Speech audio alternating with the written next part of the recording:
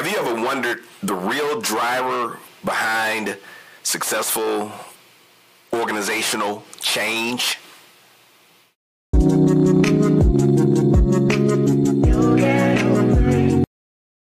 Rise and shine leaders, this is Glen Guyton, keynote speaker and workplace trainer. It's time for our executive coffee break. I've got my beverage in hand. I hope you have yours too.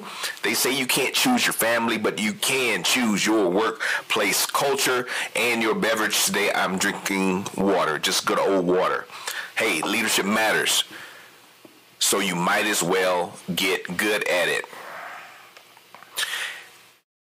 Today we want to talk about the magic question. You know, you all like magic, right? Uh-oh, it's magic. It's got a hold on you. It's got a hold on you. It's got a hold on you tonight. Hey, we all like magic, but as I think about organizational change, there is a magic question that we have to answer if we want that change to stick. In my journey across various organizations, one question stands out as a beacon of transformation. What's in it for me? What's in it for me? What do I get out of this? This isn't about selfishness. It's about understanding and alignment. Every team member yearns to know how change will affect them personally and professionally. Today we'll explore how to leverage this question to create more powerful buy-in for organizational change. And we all want buy-in. Doesn't matter what generation we are in, if we are a baby boomer or a millennial, Gen Z, we all want buy-in. We want to know what's in it for me. Even us Gen Xers, we're tough, but we want to know what's in it for me. So as we think about this, as we think about organizational change, you understand that for change to be embraced, it must be seen as a vehicle for personal and collective growth. What's in it for me, maybe even what's in it for us, bridges the gap between skepticism and commitment by spotlighting the benefits of change. People want to know why we are doing these things. What's in it for me? How is this going to impact my career? How is it going to impact my daily work life? It doesn't matter if we're talking about moving locations. It doesn't matter if we're talking about diversity, equity, inclusion. It doesn't matter if we are talking about maybe even changing some furniture in the office. People want to know what's in it for me. I like my desk. I like this where I was sitting. I like facing the window. I like the location that we're in. There are many things that run through people's mind anytime you upset the apple cart. A friend of mine on social media was saying, hey, if it ain't broke, don't fix it. And that's the attitude of many people, right? Hey, you messing with stuff.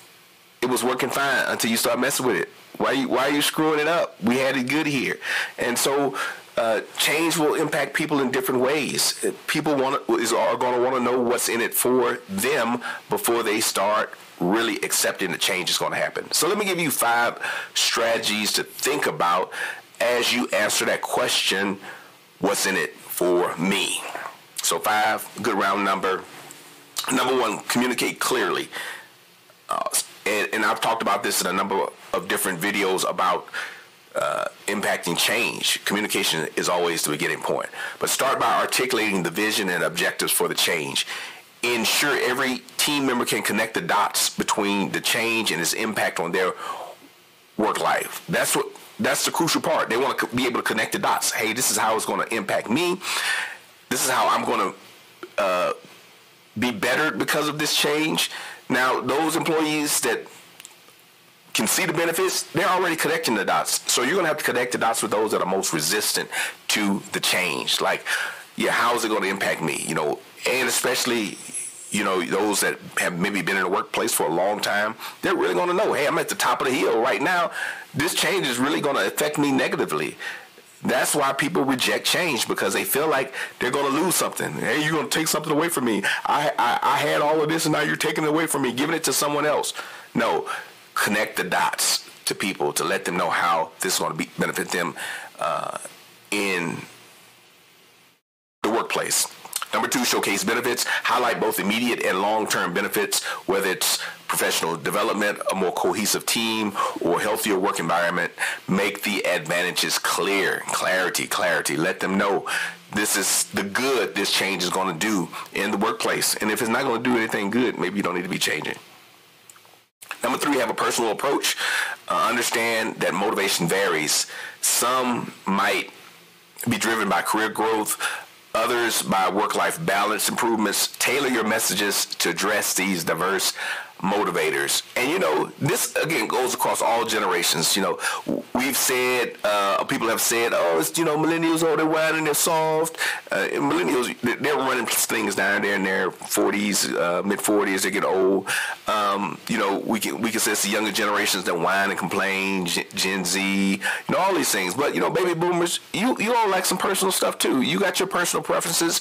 You don't want people moving your things around. So don't act like it's just one generation. No, it's all of us, except for, again, Gen X, because we're tough. We're rough and tough. We were latchkey kids. We can handle anything. But no, all of us need to feel like we belong in the workplace. Yeah, before belonging was a thing, we needed to feel like that. So have a personal approach. Know what's motivating those on your team. Number 4, involve everyone in the process. Collaboration, yes. Participation fosters ownership. Encourage your team to contribute ideas on how to implement change, thereby increasing their investment in the outcome. Get everybody involved. Hey, we are in this thing together. Say that, hey, we're in this thing together. So get their input, get their feedback on the change, see what their preferences are, learn the potential pitfalls, but get them involved.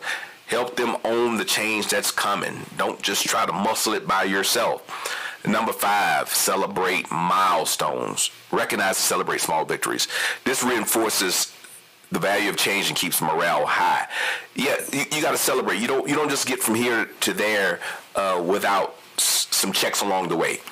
When I was in the Air Force, at the Air Force Academy, we had survival training, SEER, survival, evasion, resistance, and escape. And we had to navigate with this compass. And we had to go from point A to point B. But you don't just go from point A to point B without checking what's going on in between. You have some waypoints. You have some navigational cues that you have to pay attention to. And so you don't just start on a journey and say, hey, I'll let you know when you get there. No, you do have to let people know when they get there. But imagine if you're driving from L.A. to Houston. You don't just kind of set it and forget it. You're like, okay, I'm driving on I-10 East. I know in a couple of hours I should be in Phoenix. You know, in a few more hours, you know, I'll be driving. You know, I'll hit El Paso. You know, you'll have some waypoints and some places where you stop. And then when you get in Texas, you're going to stop at Buc-ee's and get yourself some beaver nuggets or some beef jerky. And you're going to say, hey, this is wonderful.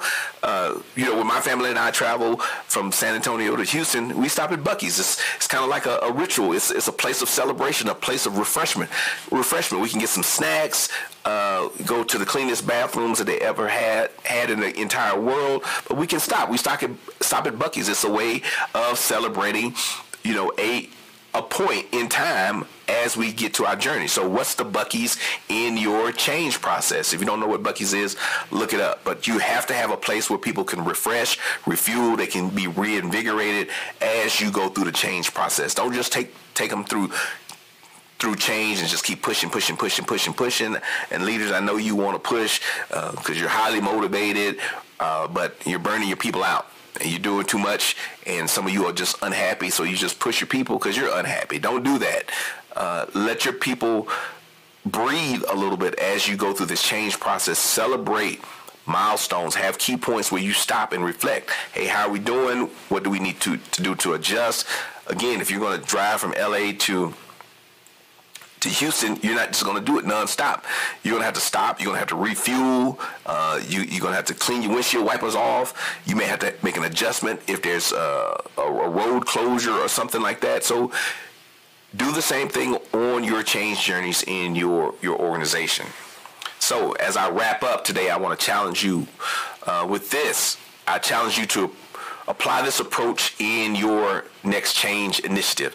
Start conversations with your team about the benefits of the upcoming changes. Ask them directly, what's in it for you? Yes, ask them that question. What's in it for you? And listen. Their answers will guide you in creating more impactful and meaningful organizational changes. See what they say. See what they think. How do you think this change is going to impact you? What's in it for you?